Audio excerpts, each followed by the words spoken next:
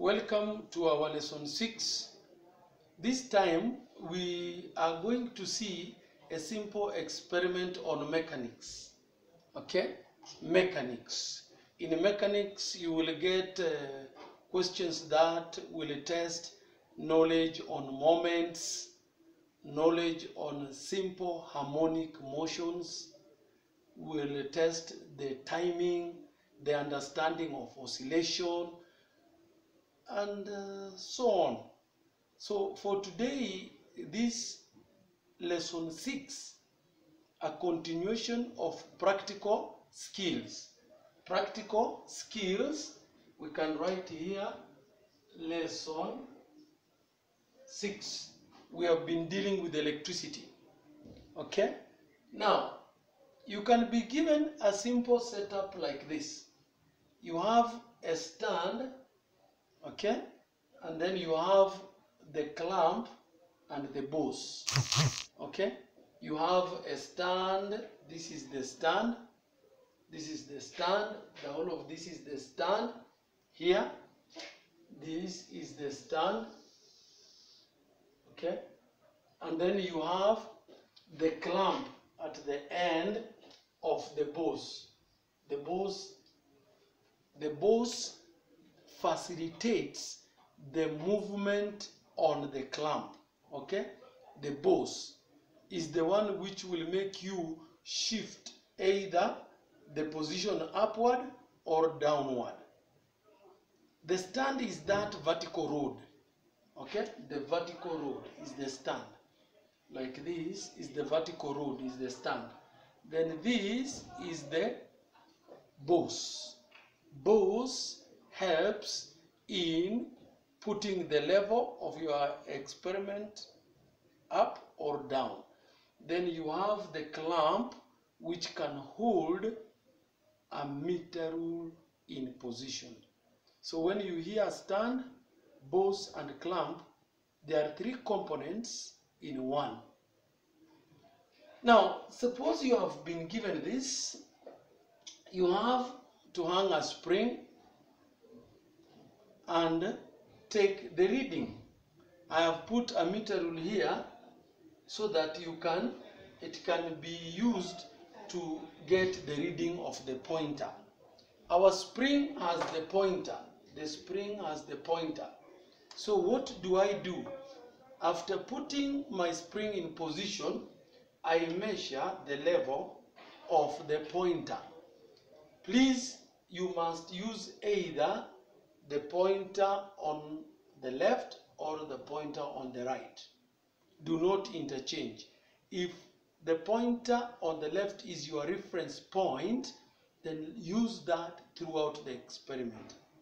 Okay? Like now in this case, I will use the pointer on the right. So I try and get it, the level. What is the position of this? So it's roughly at 41. Okay? 41 centimeter mark. Okay? So my pointer is at 41 centimeter mark. It is somewhere at 41.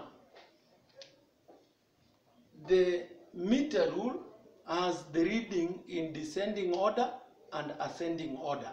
Again, you have to be consistent. Am I using dimensions in ascending order or descending order? What do I mean? Like up here, I have 100, 99. So the readings are decreasing downward. On this side, I have the readings which are increasing from the top. Get me right? This side is 1, 2, 3. So they are increasing downward. On the left hand side of my ruler, I have 100. You cannot see 100 because it is exactly at the edge. So the figure that you see is 99, then 98, 97, 96. So the dimensions are decreasing downwards. So we have to pick one side again. Which side are we talking about? My 41 is on the side of increasing downward. Okay? You can see 1, 2, 41, it will come down, increasing downward. So if I'm asked to get the position of the pointer, I have to use a half-meter rule or your ruler. Then you get the reading of the pointer. I'm using the pointer on the right. So it will remain so throughout. Okay?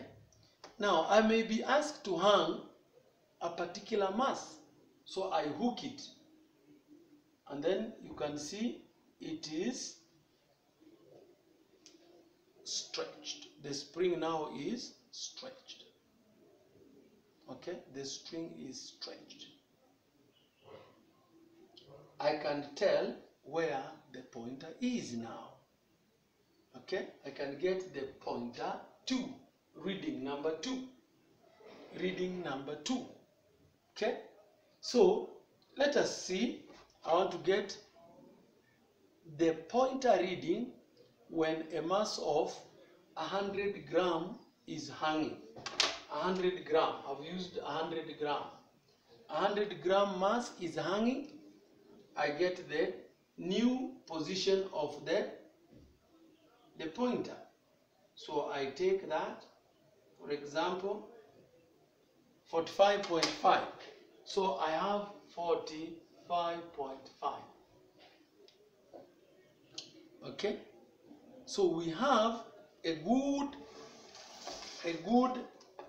I want to focus a bit so that we are able to see.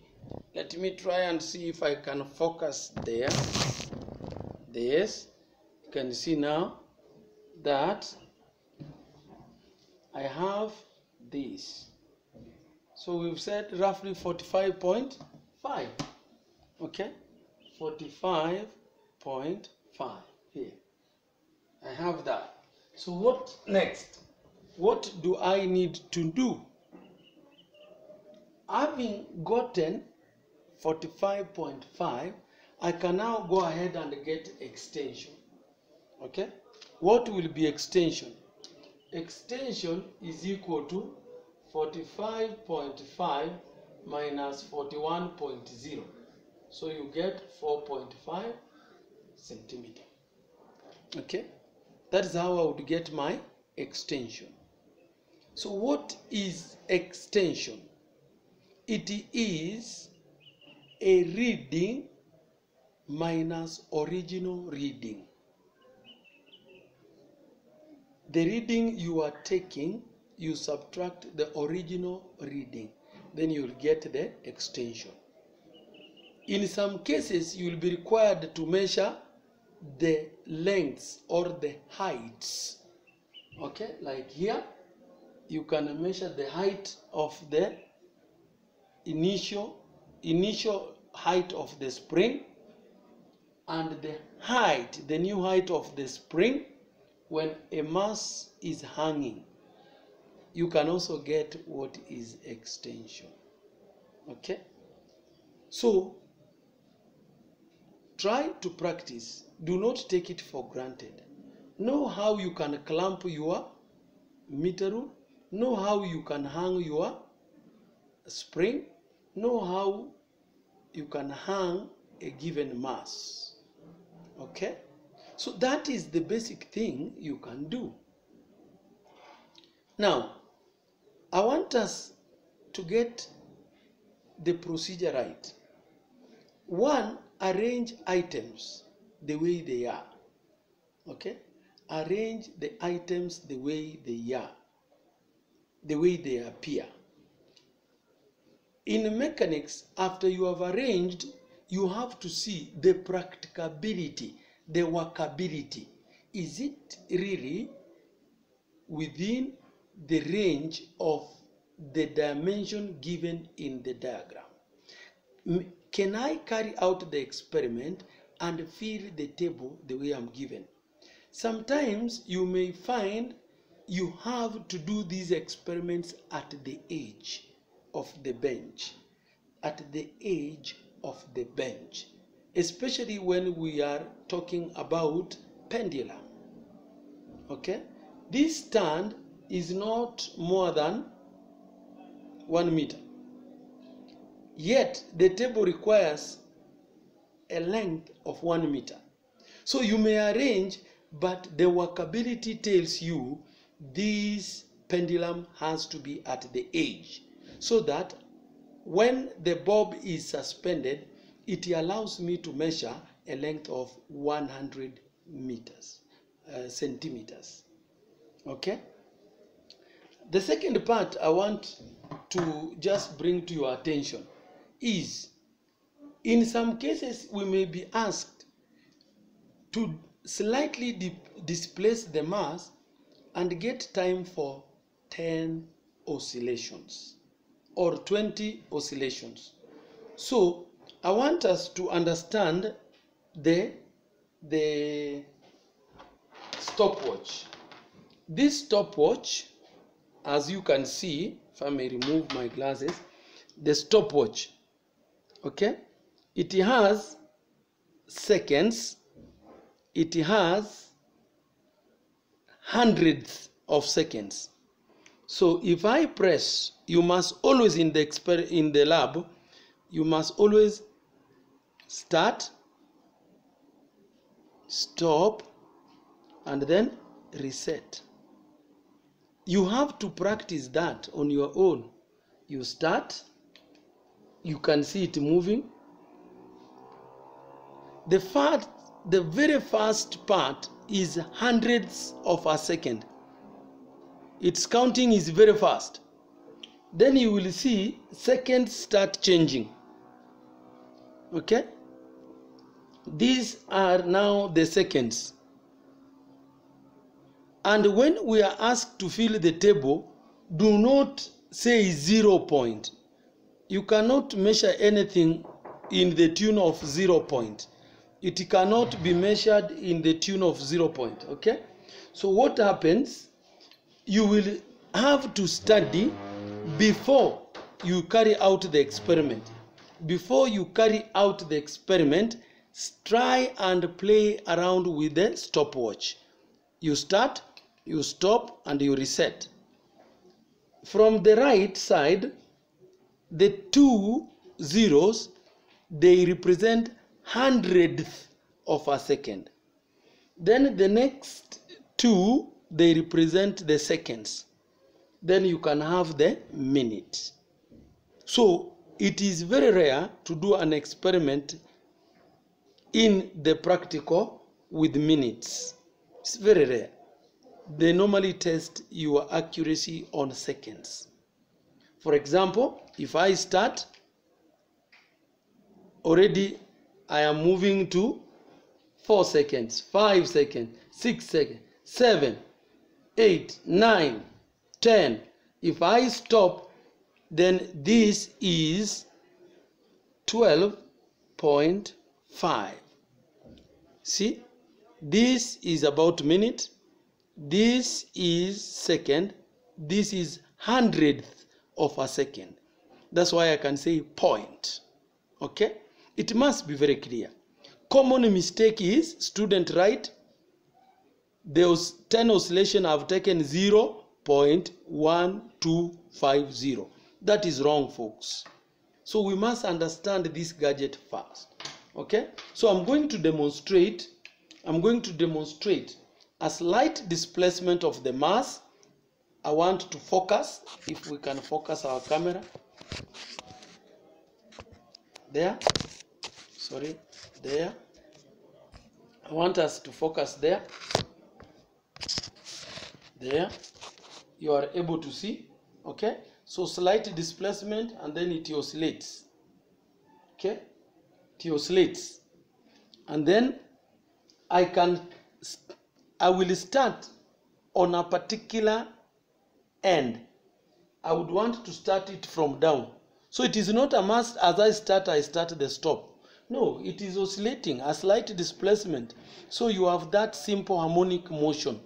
Now, I will start from here, from down.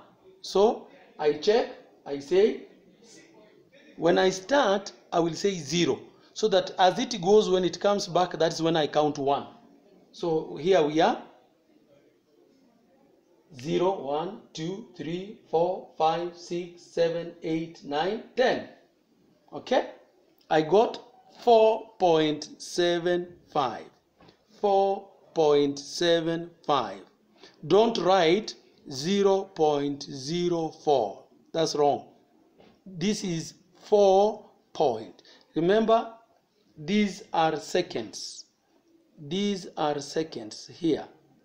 These are seconds. This is a minute. Seconds. 100th of a second. So this is 4.75. So I want to do it again and I see my accuracy. So I will cancel, reset, and then I start. Again I time when it is down. 0, and then I go on. Don't say 1. Okay? 0, 1, 2, 3, 4, 5, 6, 7, 8, 9, 10. You can see 4.69. We can be writing them here. 4.69, 4.78. You can see there is consistency. Okay? Right. I will start again just to show you. This is slightly displaced. If you do it very big, if you give it a very big displacement, then you tend to lose some accuracy. So I slightly displace, and then I am there. I am ready. Then I time. Okay? I time when it is down. 0, 1, 2, 3, 4, 5, 6, 7, 8, 9, 10. Okay? If you check, you get 4.88. 4.88. So I'm writing 4.88. Okay? So it is within the range of accuracy. When you are told to displace, do not pull it so much down. Just a slide. Give it a slide, then it will go. Okay? That is the way it is done. So, I hope you are able to understand this. If I may put it here, okay? We have 0, and then it is like that, and then this. So, we are talking about here, it is this minute, these are second, here is 100th of second. Okay, so 0.04, and then you see 7, 8, that this, if you are recording, I record 4.78 seconds. This is the correct way. Okay, maybe another one. Suppose I have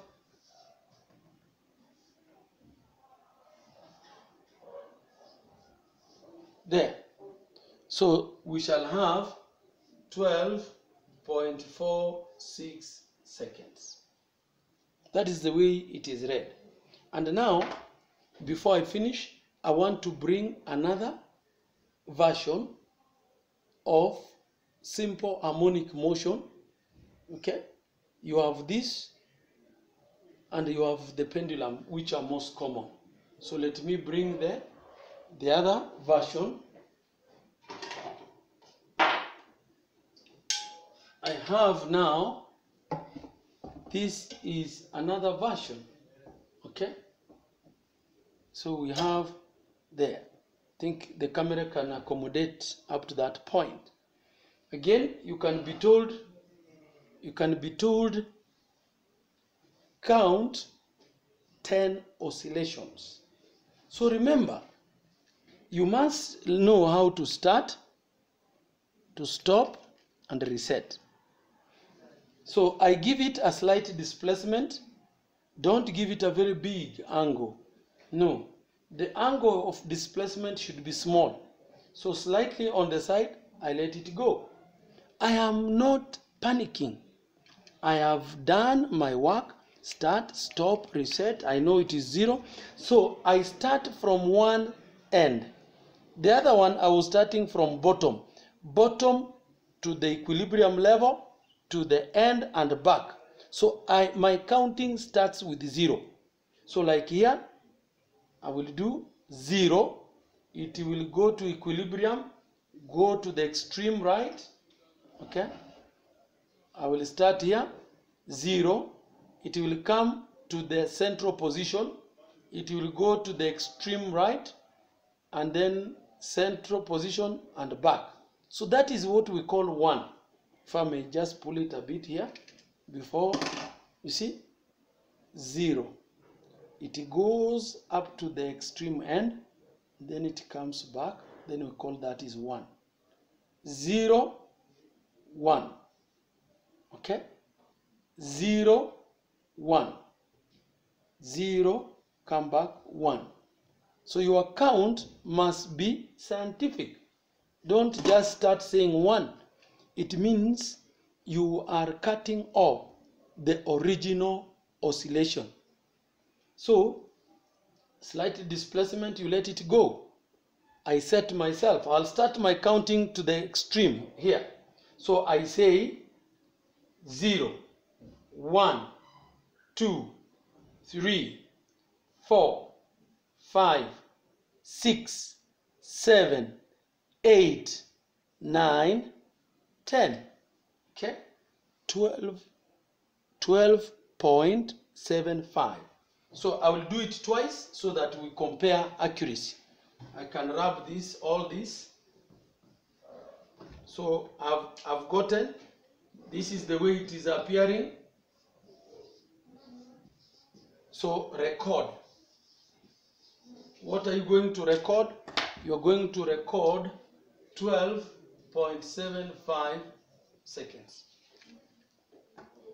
12.75 seconds. That. So we can do it again and check our accuracy. Start, let it go. And then I'm ready. I will start from this end.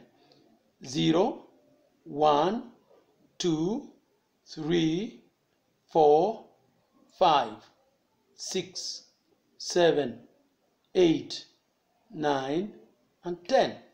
Okay? This time, what am I getting? You can look at that. 12.60. So we have, this is the way it is. So record 12.60 second. So this is the way you record. Okay? I hope you have learned that you may have stopwatch, carry out the experiment, record wrong things. So we want you to improve. Carry out the experiment the right way, time the oscillation the right way, and then record the correct things. Please, it is very difficult that you may get 10 oscillations within 0.12 seconds. Is somehow impossible. Okay? You may know this by testing with counting, normal counting. 100, 200, 100, 200, it will be there. So 100, 200, 300, 400, those are 4 seconds. Okay? You can practice this and get the right way. The rest of the table, they require some computation. I may have given you mass in grams and the table requires force in newtons. You must know the direct shift. Computation from grams to newtons requires 100 division by 100. Division by 100 takes you from grams to newtons. I will stop there, folks. Keep on subscribing so that you get whatever new comes on your way. Subscribing does not mean paying money. It is only getting notification. Bye-bye.